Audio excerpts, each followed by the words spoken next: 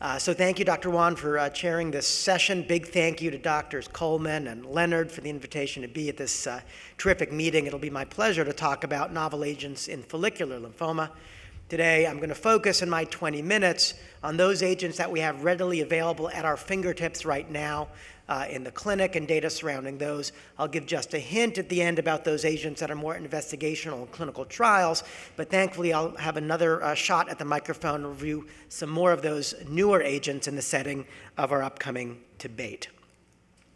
So to start off, to think about the novel agents, it's helpful, I think, to put them in a broad rubric because there are so many different new agents coming down the pike and in our clinic already. And in my mind, I would group them into three very general categories.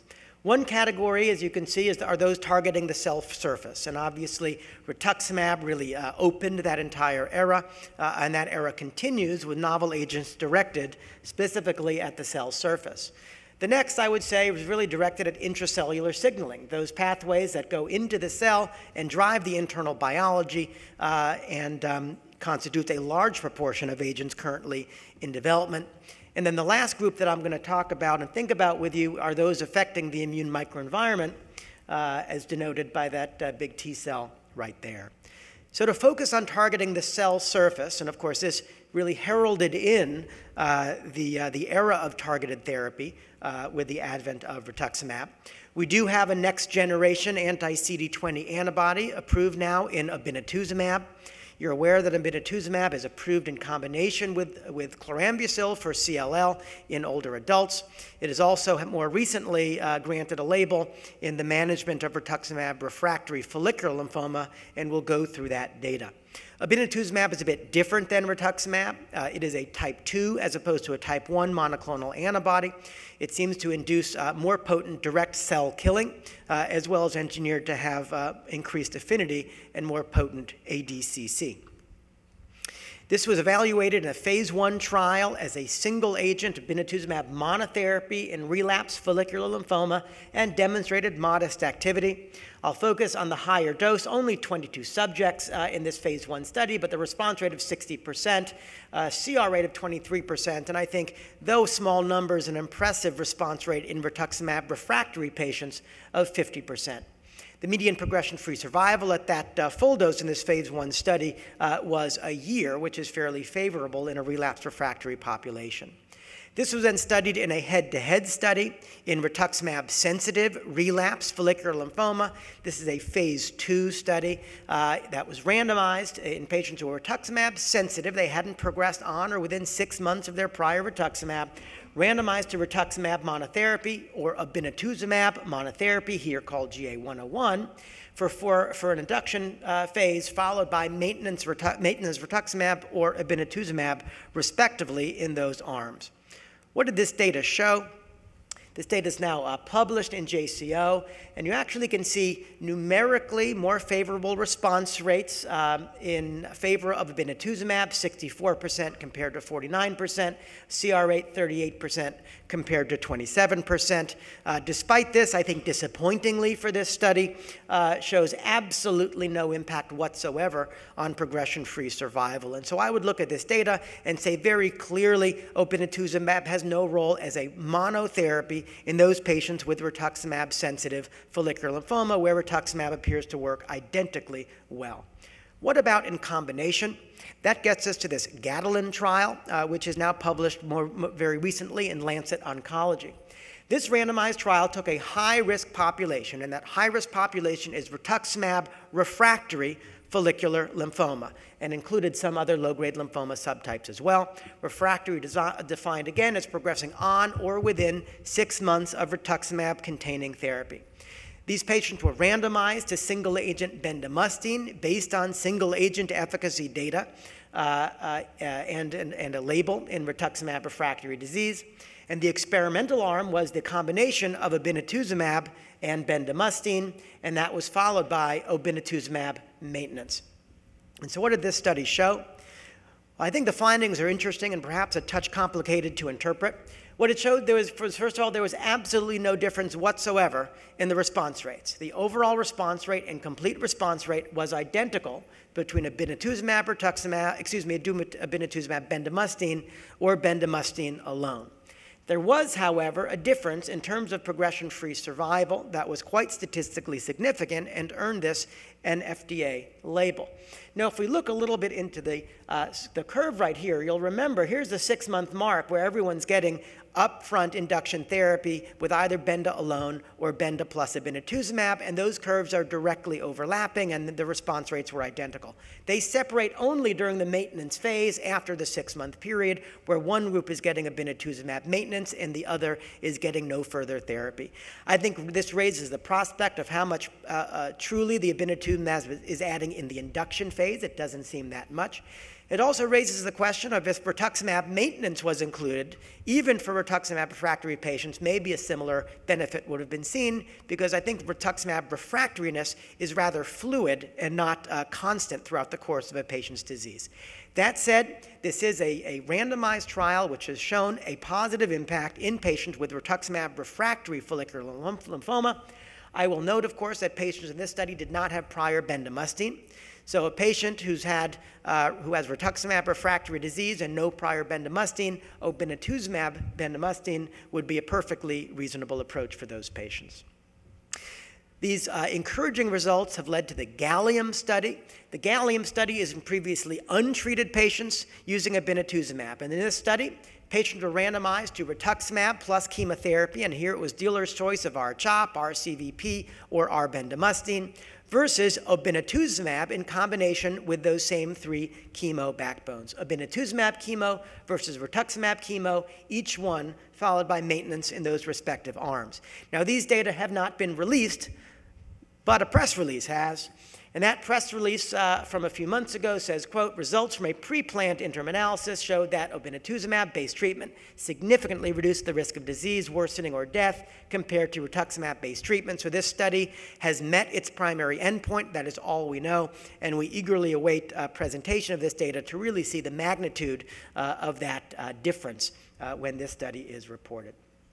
I then want to shift and think about targeting intracellular pathways in follicular lymphoma. And we're going to start with PI3 kinase. And we've heard a lot about PI3 kinase, including at the very scientific level already at this meeting very nicely. We just heard a little bit about peripheral T-cell lymphoma as well.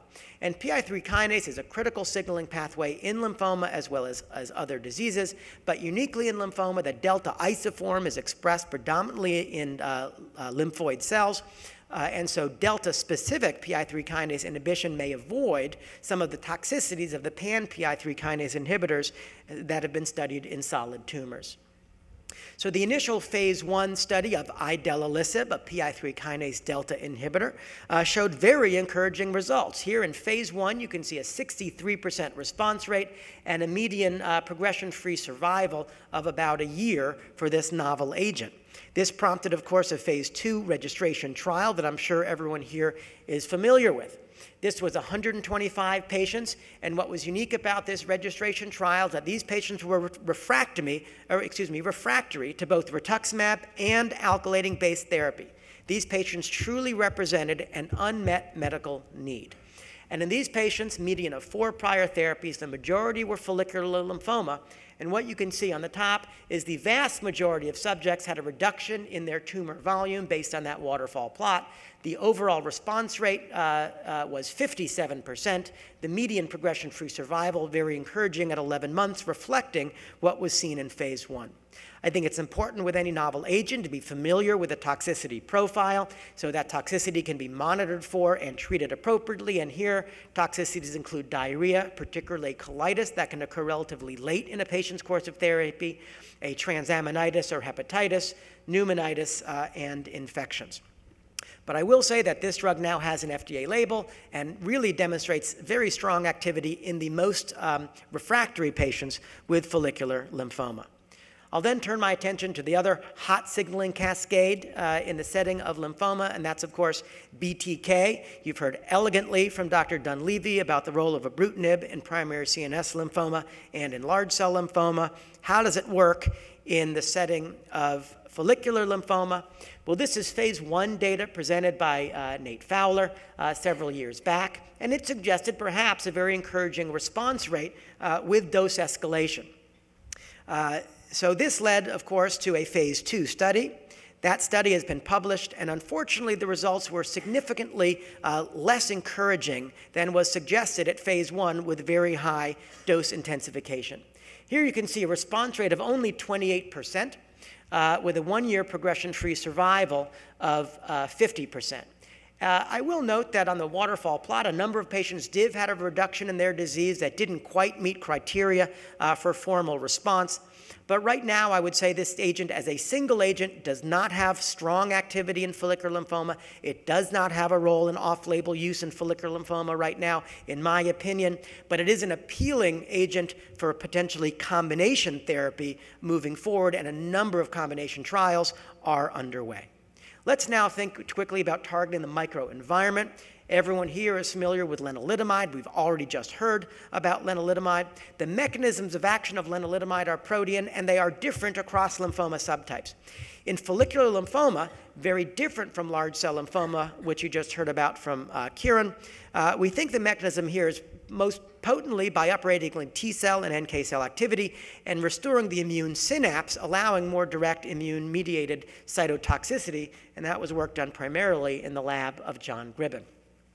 So this is a randomized phase 2 study from the CALGB in relapsed follicular lymphoma, initially conceived as a 3-arm trial. It included rituximab monotherapy, and that was leading to low accrual. So that arm was closed, and the 2 remaining arms were lenalidomide alone or rituximab plus lenalidomide in relapsed follicular lymphoma. Everyone had to have had prior rituximab. And what you can see here, I think, is very encouraging activity from lenalidomide, either as a single agent or in combination with rituximab. The overall response rate was 53% alone, 76% when you add rituximab. The CR rate was 20%, and that doubled to close to 40% with lenalidomide plus rituximab. And the time to progression also increased from a median of 1 year to 2 years. So a 2-year progression-free survival for Len-R in relapsed follicular lymphoma, I would say, is actually very encouraging data.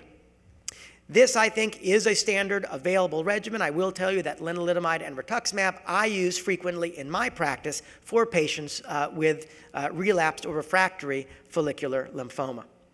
The excitement about this relapse data has, of course, led to upfront investigation from both a single-agent study at the MD Anderson Cancer Center as well as a phase 2 study within the Alliance Cooperative Group. And what you can see is actually very exciting and very similar data when extended from the single center to the multi-center analysis. In 50% and 65% of patients respectively, a remarkable overall response rate of 98% and 96% in those 2 studies. And I think what is most surprising to me is a fairly dramatic complete remission rate.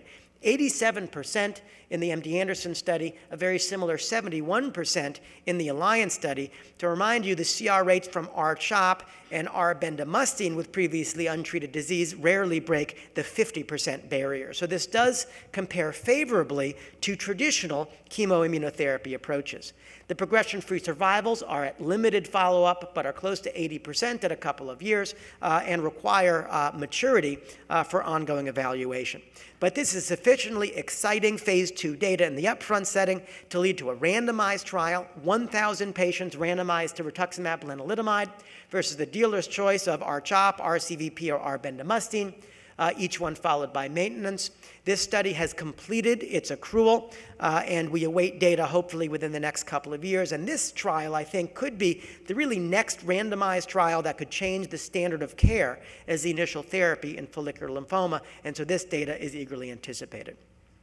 I'm going to close with a completely inscrutable slide for you in your seats with the small font here to demonstrate that the number of novel agents on our horizon is really quite exciting, and I will talk about some of these agents in a few minutes. It includes those targeting the cell surface, particularly antibody-drug conjugates, shown there. It includes those targeting intracellular pathways and apoptosis, including those targeting PI3 kinase, EZH2, an HDAC inhibitor, and targeting apoptosis with venetoclax. And of course, we cannot talk about future directions without immunotherapy and thinking about PD-1 inhibitors as well as bispecific T-cell engaging antibody and of course anti-CD19 CAR T-cell. So I think the future is very bright with a very rich pipeline targeting follicular lymphoma on multiple horizons. So I'll conclude by saying that novel agents are playing an increasingly dominant role in the management of our relapse refractory patients with follicular lymphoma, that our lenalidomide may supplant chemoimmunotherapy as frontline therapy, but not yet. We await that frontline phase 3 data, which is awaiting analysis.